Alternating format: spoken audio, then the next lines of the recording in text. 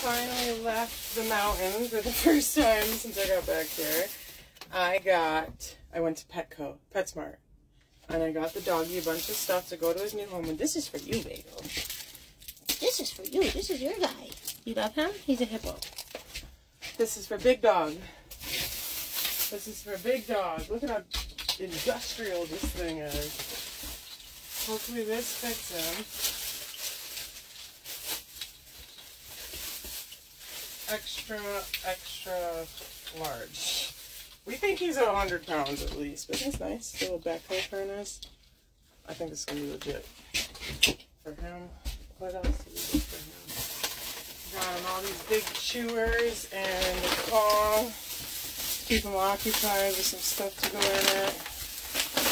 Big chewers. What else? Oh, I got him a bunch of wet food because this guy takes him.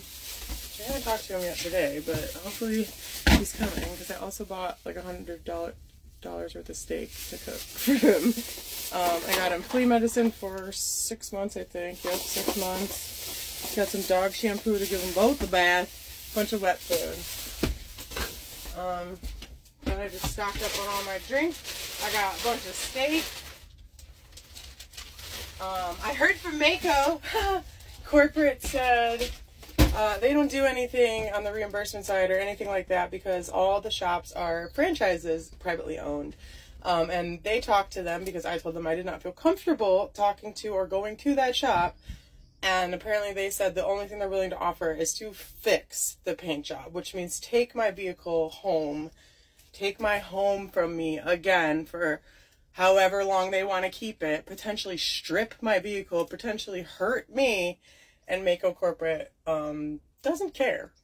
So once all this other stuff is settled with the dog and I know where I'm going next, I think I'm just looking for a lawyer, unfortunately. But pray for Big Dog. Pray he goes to his forever home today.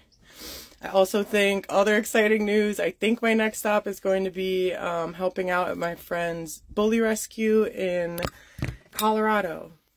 So I have hope that everything's gonna be good. But make sure you pray for Big Dog. We need him to go to his forever home today. Love you, bye.